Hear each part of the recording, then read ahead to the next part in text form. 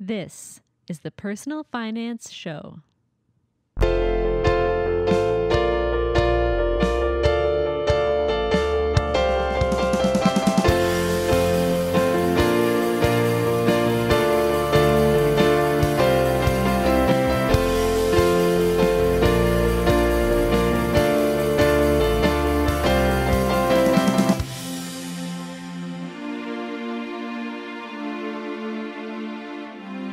Hi, I'm Bo Humphreys, and this is the Personal Finance Show.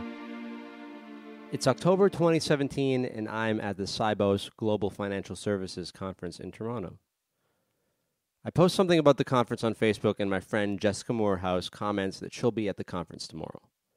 I had just found out that she would be participating in this payments race. Think of it as the amazing race for money nerds. It turned out that the race was going to start the next day from the conference that I was already attending. I was able to get an interview with all 5 contestants in the race, Jessica being the only Canadian.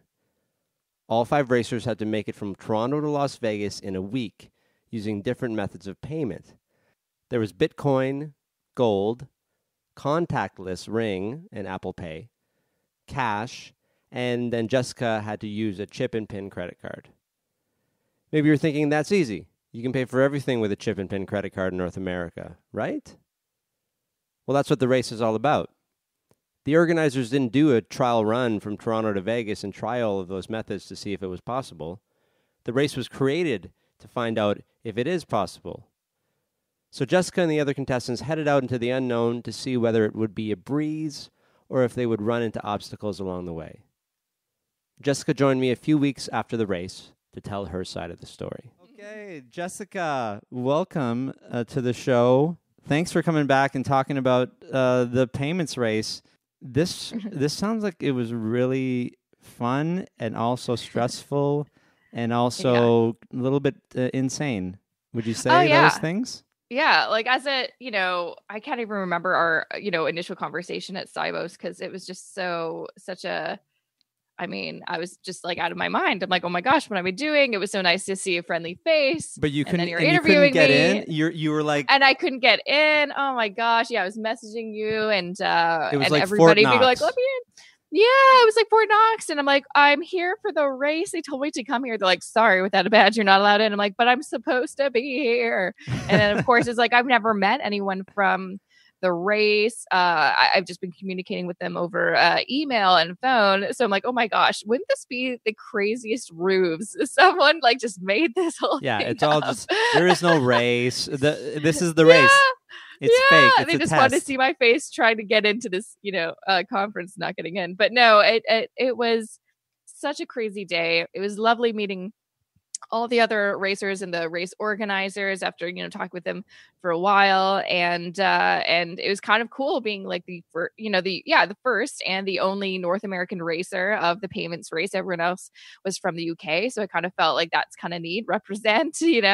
But yeah, overall, like looking back, it was like hands down. I mean, there's only a little bit more time left in 2017, but it has absolutely been like the most memorable, the most adventurous, kind of the coolest thing I've probably done all year. Well, it's such a unique thing, right? Mm-hmm. So let's start from the beginning, right? So you had chip and PIN. Yeah. And what exactly does that mean that you could use to pay for things?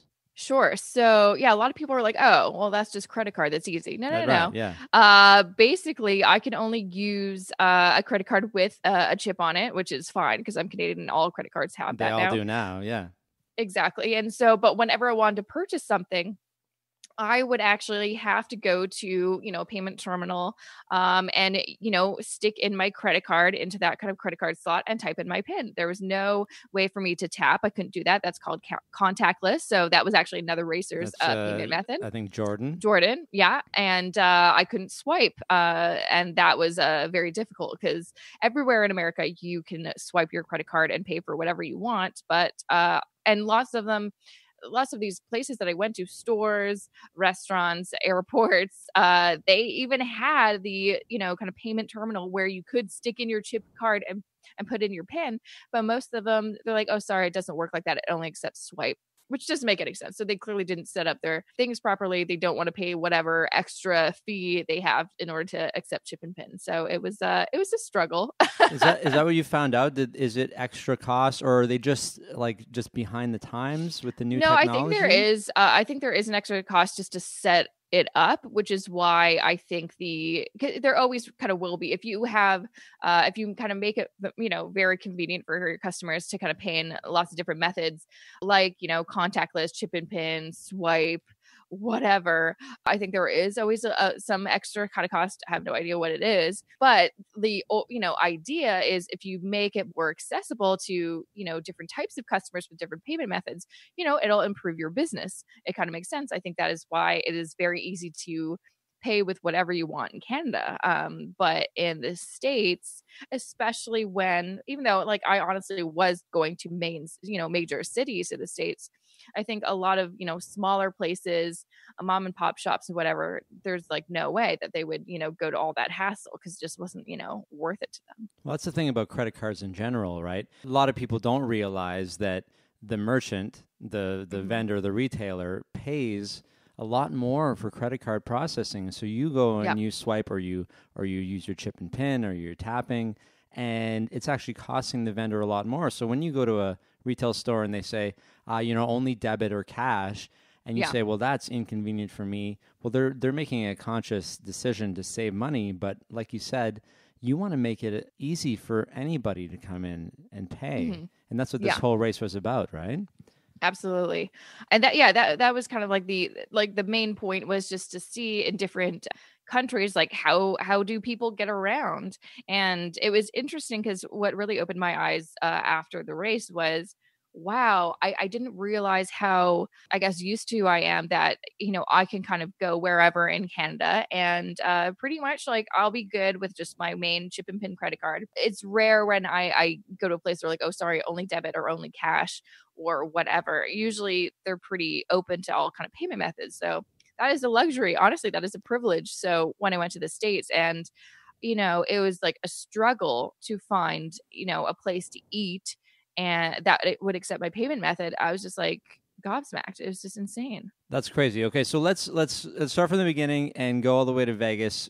You can just briefly talk about various bits, the ones that were the most important. Otherwise, we could probably be here for a whole couple of hours. Yeah, we'd be here for a full 7 days if you want the full recap. That's right. So, sure. and you have videos, right? People can go and watch all the videos, the recaps of the days, right? Absolutely. So that was kind of part of the challenge as well, is not only to complete the race and do all the challenges and go to all the checkpoints that we had to go to, but we had a vlog every single day to kind of, it was also just a way for us to document our journeys, which was really cool. But it was really fun for me. It gave me something extra to do, because I was on my own. You don't want to get lonely or anything, so kind of filming yourself and having this kind of camera with you almost felt like you were, I don't know, not so alone. I don't know. That's just my perspective on it. So I actually kind of liked filming.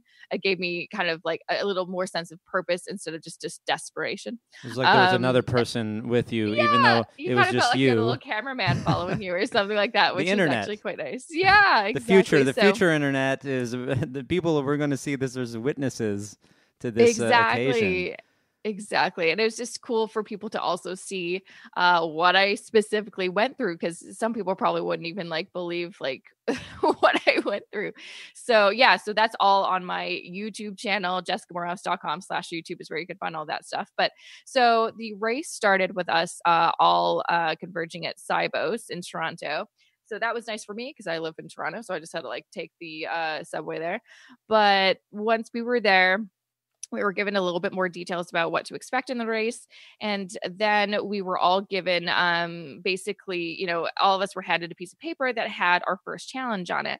And then we were kind of there was a bit of a, all right, get, ready, get set, go. And then everyone just ran away. And I was and I didn't run away, because I'm whoa, I'm going to read this paper, because I don't even know why I'm running. That's right. And so on my piece of paper, it said, my first challenge was to go to Cincinnati in Ohio. And I didn't even know, this is how bad my American geography is. Had no idea where Cincinnati was. Oh, okay. Yeah, I didn't know it was in Ohio. I had to go to Cincinnati. I had to buy an Ohio hat. It had a said Ohio on it. And then I had to go to a place in downtown Cincinnati called Fountain Square. And then I had to purchase lunch. And then I had to basically take a picture and film me with all of these elements to complete that challenge. So wearing the hat or I had to wear the hat. I had to eat lunch. I had to be in Fountain Square in Cincinnati and document that I did it. And of course, purchased with chip and pin. Yes, yeah. I can only purchase everything in order to complete that challenge with the chip and pin. So I'm like, okay, sure. And so I started to panic because I'm like, oh my gosh, I've never done anything like this. I'm a pre-planner when it comes to travel. Yeah. Like I plan the heck out of it like months in advance. So doing something on the fly like this. And for me too, I was, besides, I guess, Emily, we were the only two that had never done anything like this. Whereas Jordan, Ash, and Stu had done the previous race. So they kind of had a little bit of an idea of what to do, what to expect, how to take care of things. So, and that was just in June, right? Yeah, that was recently. So it wasn't even like a year ago. It was. No, I can't imagine. Recently. Yeah, I know. I can imagine trying to do another race just a few months after the first race. But yeah, that one was a bit different because it was only 3 days and they only had one challenge, which was to get to London to Copenhagen. So it wasn't as crazy as this one. But still, they had a little bit of a leg up in terms of that. So first, I'm like, okay, well, I'll call a travel agent. Maybe they can help me out, book a flight. I could use chip and pin. I called like 3 travel agents. They all said, first off, a flight would cost like $500 because it's so last minute, even though it's like a really short flight. Mm-hmm. And also, if you wanted to come to our office and pay chip and pin, we don't accept chip and pin. We only accept swipe, which was ridiculous because I was still in Canada at that point. You're at home where you have this privilege of being able to use chip and pin everywhere. Yeah. So that was shocking. So I made my way to Union Station because honestly, I've never taken a bus anywhere, but I think they come out of Union Station. I don't know. The GO train bus does. Yes. But regular Greyhound buses do not. There's a Greyhound station kind of near Yonge and Dundas Square. Yeah, Bay and Dundas. So some a nice lady from Union Square or Union Station told me to go there. Took a cab because I'm like, oh my gosh, I'm wasting so much time running around. They took chip and pin, so that was nice. Went to Greyhound, bought a bus ticket to Cincinnati, of course. And then I'm like, wait, how long is this bus? And it was like 14 hours. Oh, no. Yeah, something like that. 12 hours, 14 hours. Yeah, awful. Like I left at 7:30 p.m. in Toronto, and I got to Cincinnati at 10 a.m. So, a lot of people listening have probably been on a Greyhound and are really feeling for you right now. Because 14 hours on a Greyhound bus to Cincinnati. And it wasn't just like one bus, just like relaxed. It's like it was from Toronto to Buffalo. And then there was like a 3-hour layover at like midnight. And crossing then from Buffalo. Yeah, crossing the border. Then Buffalo to Cleveland. Then Cleveland to Columbus. Then Columbus to Dayton, then Dayton to Cincinnati. I was like, you're not done yet? Not done yet. Yeah, it went for a while. You mentioned, $500 would be the cost of the flight. Yeah. What was your budget? Oh, yeah. So we were all given a budget of 1,500 pounds. That converts to like 2,000 USD or 2,500 Canadian.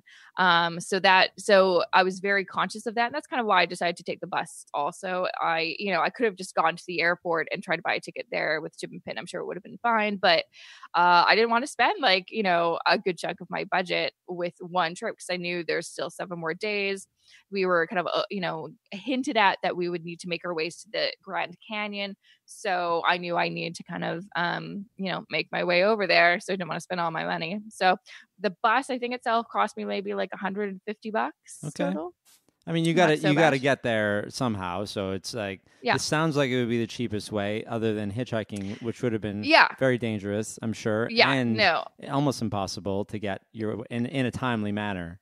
Exactly. Sure, so right? the bus was definitely the best way. But I mean, after this trip, I'm like, I don't think I'm ever taking a Greyhound bus again. Oh no. I mean, I didn't really realize what it's like a whole different world there. Like I'm telling you, some of the bus stations we went to, I'm like, what is going on right now? And to be fair, it's like we were getting there at like midnight, 4 a.m. So it's a different situation than daytime, I'm sure. But yeah, like some of these bus stops were like actually scary. And I'm so thankful that for most of the trip, I was with the other racers, so we kind of hung out together, protected each other, because there's no way I would do that as a woman on my own. There's just no way. It's just so not safe. Well, traveling overnight is on a Greyhound is not the safest thing. But just think, in the future when someone's like, "Hey, you want to take a 2-hour Greyhound to London?" You'll be like, "Yeah, no problem."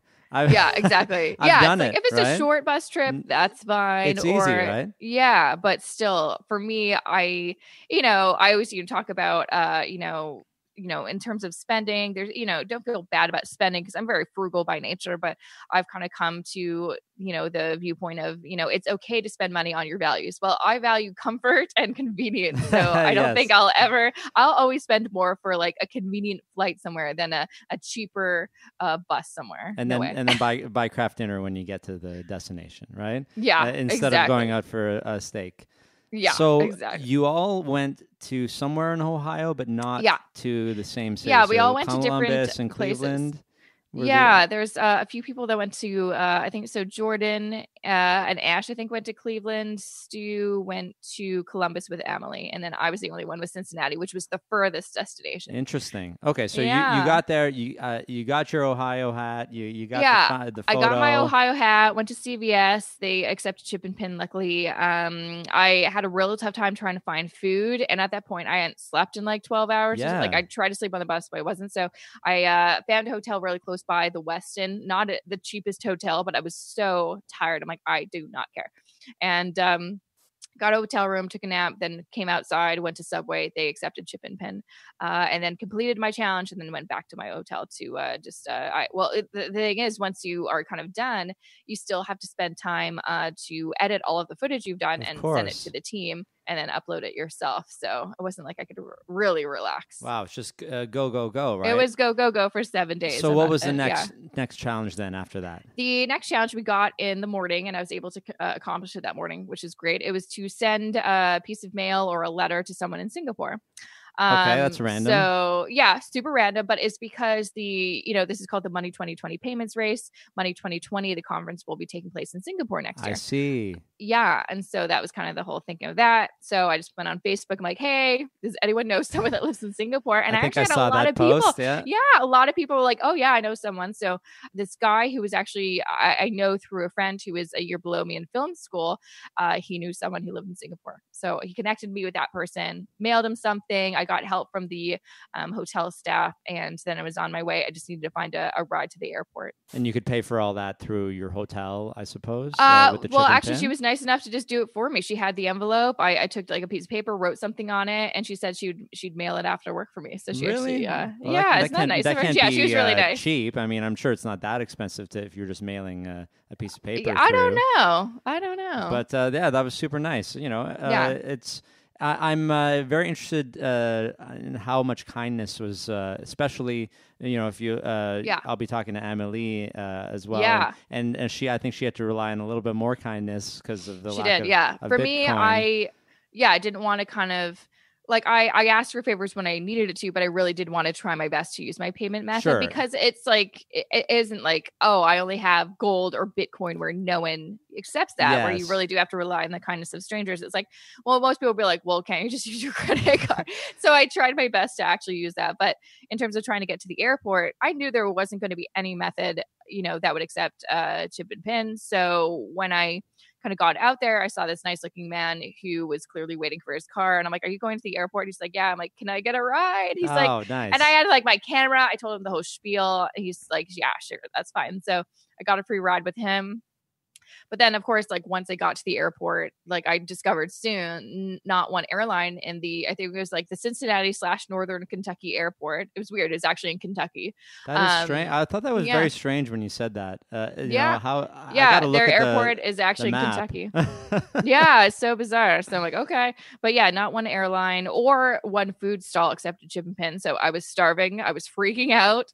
Again, I went to Facebook to see if anyone could help me. And luckily I found Kate Flanders, the blogger, who's also a friend of mine. That's so nice. she bought me a flight to Denver, Colorado, and that is allowed in the rules as long as you pay that person back with your payment method, which I did because we were roommates at FinCon after. Did they tell you this at the beginning? They told you these rules? There's some workarounds because they knew it's like, well, we can't, you can't starve and be like stranded somewhere. So there is some kind of workaround. Like, I'll buy you a hat at this store next door to the restaurant. Yeah, and I did actually try to get a stranger to buy me a flight, and I was going to buy him something at the electronics store because they accepted chip and pin. But it fell through. It was going to be it would have been so epic. But yeah, he was trying to buy me a flight with some of his points, but he didn't have enough. And he was a musician just traveling. He was kind of cash strapped. He was waiting for a check, so he couldn't buy me a flight. But he was gonna. So we have Wi-Fi on flights. We have the ability to buy pretty much anything with a swipe credit card.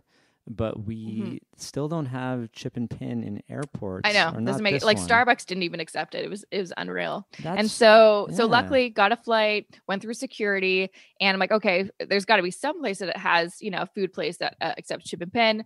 I went to this one, and he's like, no, like literally, I've been working here for years. Not one place accepts chip and pin. I'm like, will you give me some free food? Please, he's like, no. He's like, no. Oh, I'm what like, a jerk. I'm so hungry. I know. I'm so hungry. He's just doing his job, I guess. But, I know. And so, the only place there that was someplace I could hang out and had some sort of food was there's this AAA members area. Okay. They always have kind of, members areas lounge, in airports. Right? And I think, it's a lounge. And I paid $40. They accepted chip and pin and just hung out there for like 6 hours. And all they had for like food was like apples, carrots, chips, beer, and nothing substantial. This is because you're at the Cincinnati, Kentucky airport. Yeah. Because if you would have paid $40 to get into, say, one in Tel Aviv, you would be like eating a buffet, which would probably. So all they had was like cup of soup kind of thing. Oh man. So that's not good. Okay, so you got on the flight. I figured that out. Got on my flight. Traded it was with Kate Flanders. Yeah, so and I went to there's a stopover in Chicago, and then from Chicago to Denver. Happily, I got off. I had like an hour layover, and McDonald's accepted chip and pin, so I finally stuffed my face because I was literally dying. Wow. Yeah, but I felt immediately, on the McDonald's flight. is so good at first, and then 30 minutes later, you're like, oh, that was a mistake. On the flight, though, you had some snacks on the flight? There was nothing on the flight, no, but pretzels? Basically I just survived on like a protein bar and chips throughout the day. Oh man. And then at night I had McDonald's for dinner. And, yes, and then you're right. It is a bit of regrettable, especially if you eat a lot of it. And in the States, McDonald's is slightly different. It really is. I find it because we're not used to it.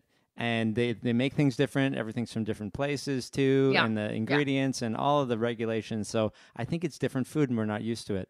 Yeah, it could be it. Yeah, my stomach was not happy with me, but it filled my belly, gave me enough energy to make it to Denver. And then from Denver, I got a ride with another blogger friend, Michelle, from Michelle is Money Hungry, who picked me up from kind of the train station in downtown Denver. And she drove me to this lady Heidi's house, who was nice enough to let me sleep in her basement. So this is all connections that you had. You kind of prearranged. Well, I didn't actually know Heidi. She was following the race, reached out to the race organizer to say, hey, I live in Denver. If anyone wants a place to crash, they can crash in my place. So I'm like, yeah, I'll stay at the stranger's house. That's amazing. So do you have a goal? Do you have a next task in Denver then? Yeah, I think it was fairly easy. What was it? I think that day it was just you had to film yourself talking about one of your past failures, how you learned from it. So it was like super easy. Okay, I didn't have to find anything, I didn't have to go anywhere. So I did that pretty easily. After Heidi was nice enough to like take me out for lunch and feed me, I met up with my friend Michelle. We got my self a place to stay for that night, and just kind of like she just toured me around Denver, which was lovely. Awesome. Yeah. So day 3 was awesome. Day 4 was also fairly awesome because again, I don't know what the challenge for that day was. I think it was another easy one. I can't remember. But basically, I booked my flight to Las Vegas for that night because I knew, okay, from Vegas, then I will go to the Grand. Oh, maybe that was it. Like the next, thing was get yourself to the Grand Canyon. Get to the Grand Canyon. Okay. And to get that flight to Las Vegas and, a trip to the Grand Canyon, I got, again, another blogger friend. I relied heavily on my blogger friends. Barry Choi from Money We Have. He bought me a flight to Las Vegas from Denver, which only cost $40, which is Barry, hilarious. that's so awesome. Yeah. And what'd you get for Barry? I don't know. I haven't paid him back yet. Well, are you following I was going the to buy him rules? whatever he needs. He has a new baby, so I'm like, I'll buy you whatever you want for your baby. Of course. Yeah. Well, that's awesome of Barry. Yeah. So he bought me a flight to Vegas. He also bought me a bus trip to the Grand Canyon. So basically, I was all covered. So that day, because I had a nighttime flight, me and Michelle just she drove me around to Red Rocks in Colorado, which was very cool. Kind of reminded me of like the Flintstones. And then we drove to Boulder, Colorado, really cute town, and went out for brunch and just like had a really good time. And then I flew to Las Vegas. Okay, and so Grand Canyon. So the next day, so I got to Las Vegas at like midnight, and I got a free ride from the guy who sat next to me on the flight to give me a ride to my hotel. Because you just told your story. I told my story. You're basically telling your story as you go. Yeah. And people are responding well to it. Exactly. And I think they're just like, oh, this poor girl. She looks really tired and hungry, which is true. And so, he gave me a free ride, just like hopped into his cab, and it was kind of on the way. He was going to the Strip anyway. I was staying at the, and I also got a hotel, which I was able to pre-book because they did take chip and pin. So that was nice. Okay, good. Yeah. So that was a win. Stayed at the Mirage, which is actually a fairly nice hotel. But then I get, to the hotel at like midnight. I fall asleep, and then I have to wake up 5 a.m. to catch my 16-hour bus trip to the Grand Canyon. Oh man. another like mistake in my book. Oh yeah. Greyhound again? No, it wasn't a Greyhound. It was like a specific tour bus. And like overall, like it was absolutely the best way to see the Grand Canyon. Everyone else was smarter than me and took a helicopter ride. To be fair though, if I had done that, I know I would have actually gone over budget, because I did spend more than most of these people. They lived on buses the whole time. I took flights and I stayed at hotels because I needed to. Yeah. So actually this was probably like the cheapest, best method for me. But because I took so long, because, it was great seeing the Grand Canyon, but we were actually delayed 2 hours getting back to Las Vegas because there was an accident on the road and we had to like turn back and go a different route. And that added 2 hours onto our journey. So it should have actually been a 14-hour, I believe, journey, but it was 16 hours or something like that. So because of that, basically after we did that last challenge, going to Grand Canyon, taking a selfie with it in the background, we had to go to the Venetian where the Money 2020 conference was, go to Finastra's booth in the convention center. And then that was kind of like the finish line, but I was the last one to get there. So I knew, okay, I definitely didn't win. I don't know what place I got, but I definitely didn't win. So that was a bit heartbreaking, because I was like in the lead throughout the whole race. But that one last decision kind of so it really comes down to the last thing, and it did. I know, so I'm kicking myself for that, but whatever. Winning, there is no prize for this, right? I think there's like prestige. A trophy. You get the glory, you get the prestige, and I think there is a trophy. But yeah, you don't get like a big cash prize or anything like that. It was more just like when you're like literally just doing the race for 7 days. Near the end, you're like, yeah, I want to win. I guess you do, right? But the idea of the main premise is, can this be done, right? It's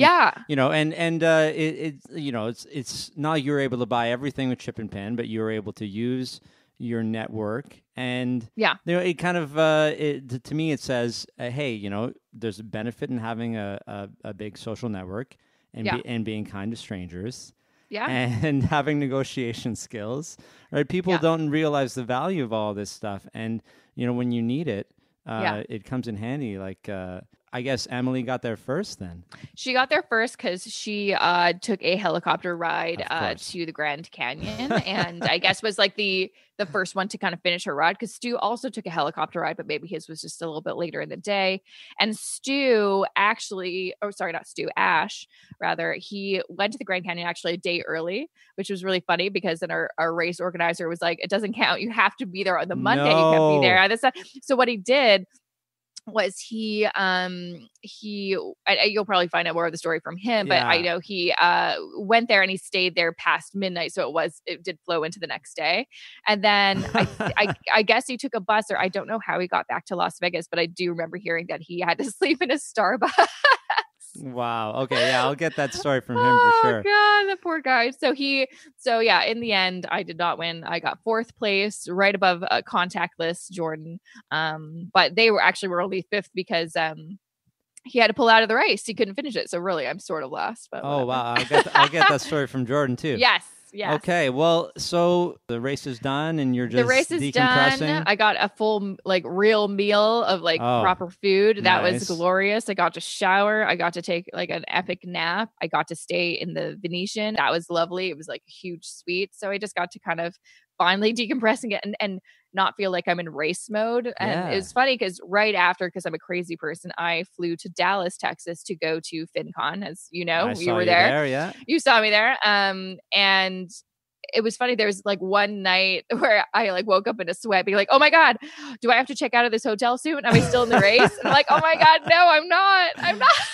You look, when I saw you, I think you're just coming down for registration. I think you look. Yeah, probably. Well, it was early in the morning, but you were so exhausted looking. I was absolutely out of my mind. I'm ready to just take a nap, but oh yeah, you had a panel to be on that day, I think, or then maybe. Oh the yeah, next that's day. why. Yeah, otherwise I wouldn't have gotten up that early. But yeah, I had to register, and then I had a panel. I was going to go to Kate Flanders' panel because she was my roommate, so I had to go there. And I think hers was at 8:30 or something crazy early, and then mine was at 10:30.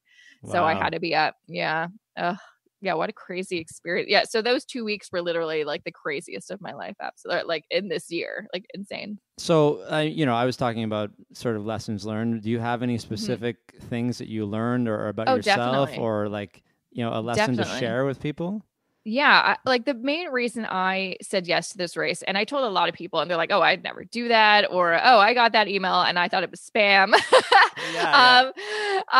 I wanted to do it because it scared me, and not scared me in "Oh my gosh, this sounds dangerous." I'm it scared me in that I'm that sounds like it'll really make me do stuff that make me feel uncomfortable, but that also excited me because I know from past experience when I usually put myself in a situation where I have to, there's a bit of fight or flight. You have to really test yourself and see, what you'll do. I've always grown out of that. I mean, a big thing for me was moving from Vancouver to Toronto, no job, no friends, no nothing with my husband and making it work.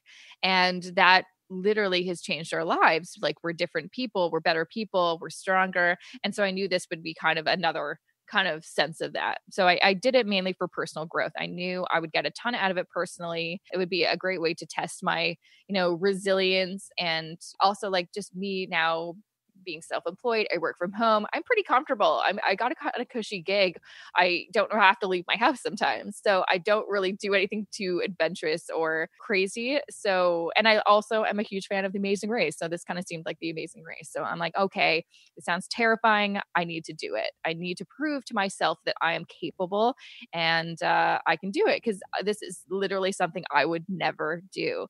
It's very outside of my comfort zone. So that's why I did it. And in the end, yeah, that's exactly what I got out of it. I felt stronger, more powerful, more confident, independent. I felt oh yeah, I got this. Whatever I used to worry about a few months ago, little things, literally doesn't matter. It definitely put things into perspective on what's important, and just you kind of get a bigger picture about getting out of your little bubble and seeing the world in a different set of eyes. So yeah. I think everyone should do that. And you got a great story out of it too.